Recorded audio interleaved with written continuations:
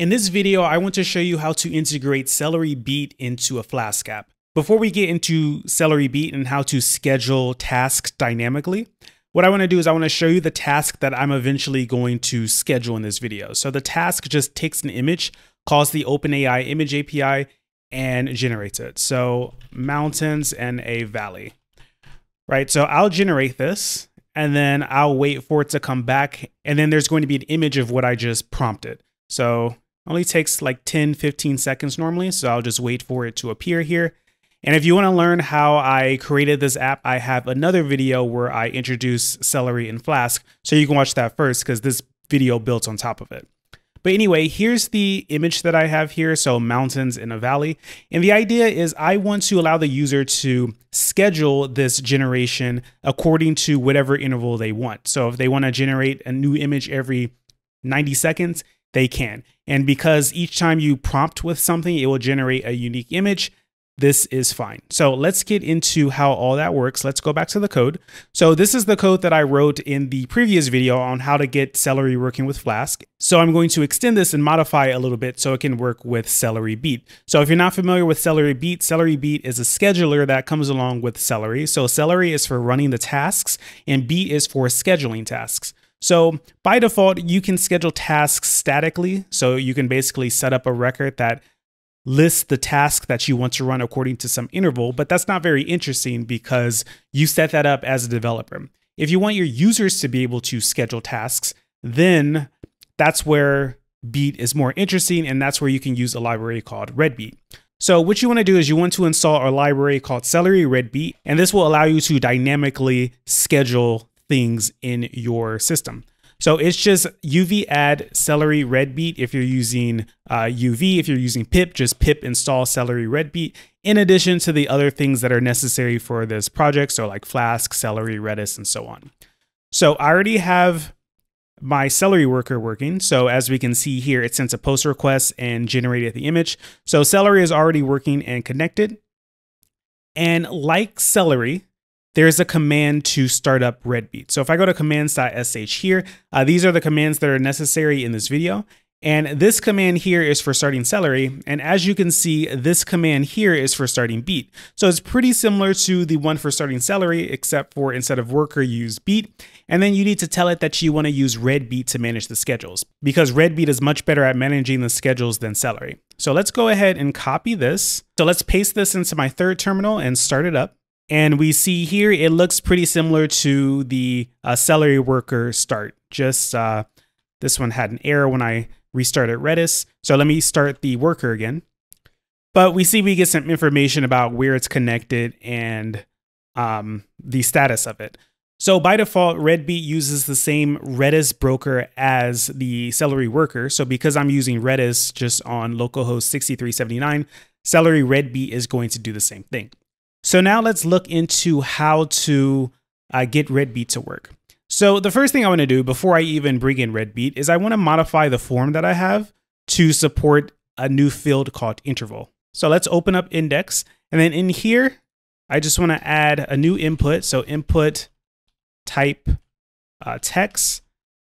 Class is going to be form control. And placeholder will be some number of seconds. So let's say 60 seconds, and then name will be interval. Okay. So if we start up the app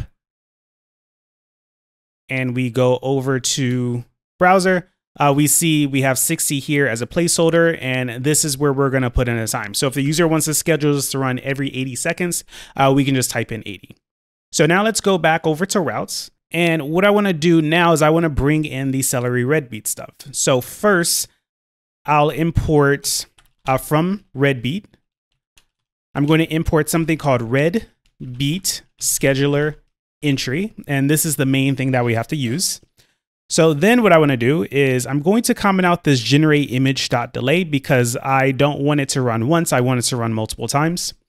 So what I'm going to do is I'm going to use the redbeat scheduler entry, the class, and then there are a few things that I need to pass to it. So the first thing I need to pass is a schedule name. So I'll put schedule name here. I'll create the variable in a second. It's just going to be UUID. The second thing I want to pass is the location of the task that I want to run.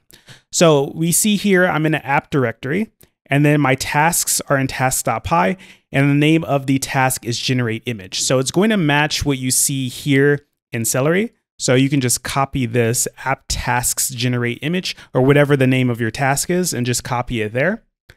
The next thing we're going to have is the interval. So I'll just put interval here. Once again, I'll make that a variable. And then we want to pass some arguments. So the first argument that I want to pass is the prompt. So the prompt is just going to go in the argument list like this. And then the second argument that I want to pass is going to be the schedule name. So we're not going to use the schedule name for anything in the task in this video, but it's good form to have the schedule name passed along to the task, just in case you want the task to like stop the schedule for whatever reason. Like maybe you want it to run a certain number of times and then you want to stop it after that. You can stop it as long as you have the name. So I'm going to add a parameter called schedule name here, even though I'm not going to use it. So let's just save tasks.py. And then back here, after the arguments, I need to pass in the app. So the app is going to be the Celery app in this case. So what I can do is I can do from Celery, import current app. And because Flask also uses something called current app, I'll rename this to be Celery app. So as Celery _ app. And this is just a proxy to the actual Celery app, which is set up through Flask. So I'll copy Celery app and I'll just put it here, app equals Celery app down there. And then that completes my scheduler entry.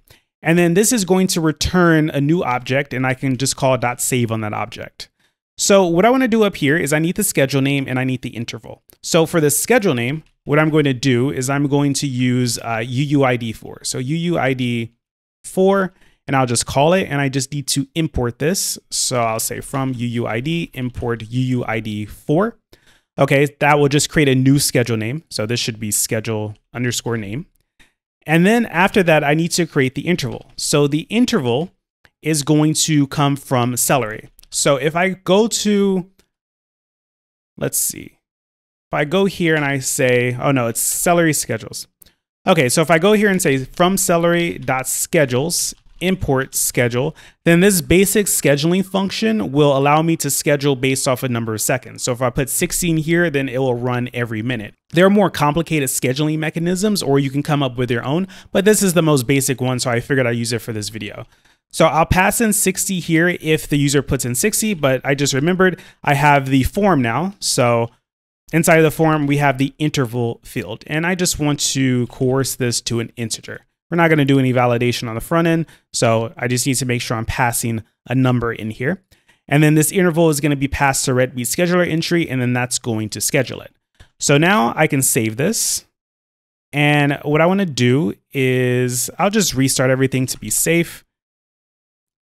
So restart Celery Beat, the worker, and then the Flask app. The Flask app should restart by itself.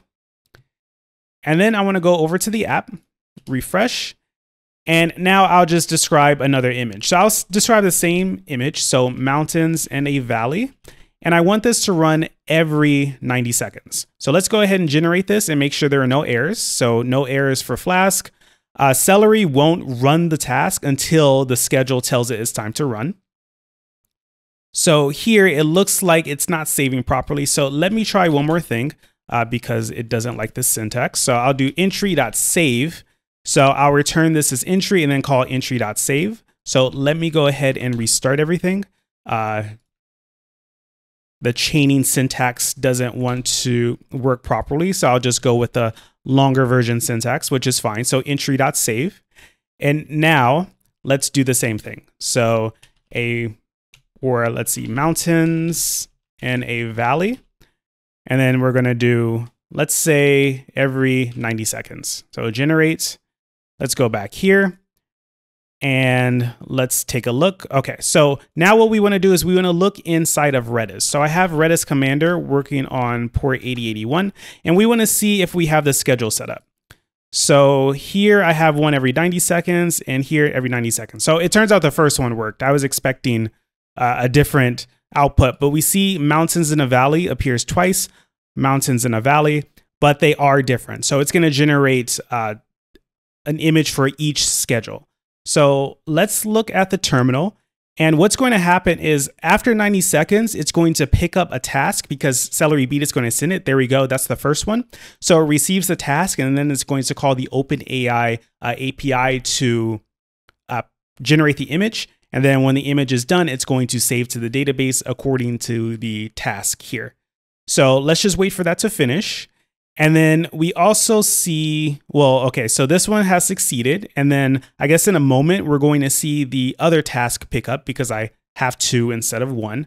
So we'll just wait for that one to appear. And then once it appears, I'll go back to the browser to show you the image that it generated. So just waiting here. It was maybe like 15 seconds after I did the other one, or maybe 45 seconds, we'll see. Okay, there we go. So it just received the task.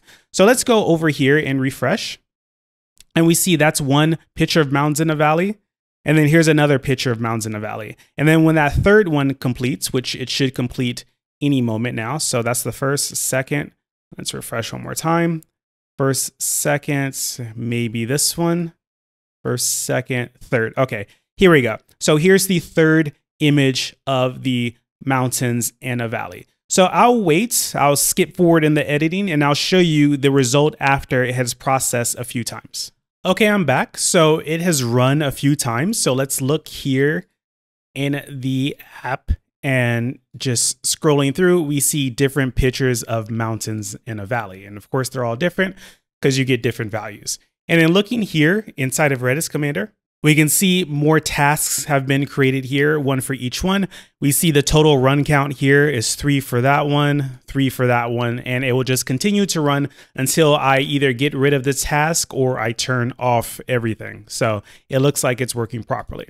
So as you can see, it's really easy to get set up with dynamic schedules in Flask. So if you want to use dynamic tasks in your Flask app, I highly recommend Celery Redbeat. It's really easy to use, as you can see here. And you can do the chaining syntax if you want, like I did the first time, and it should work. So that's it for this video. If you're interested in learning how I created this example app, just click on this video here and you can learn how I created the app.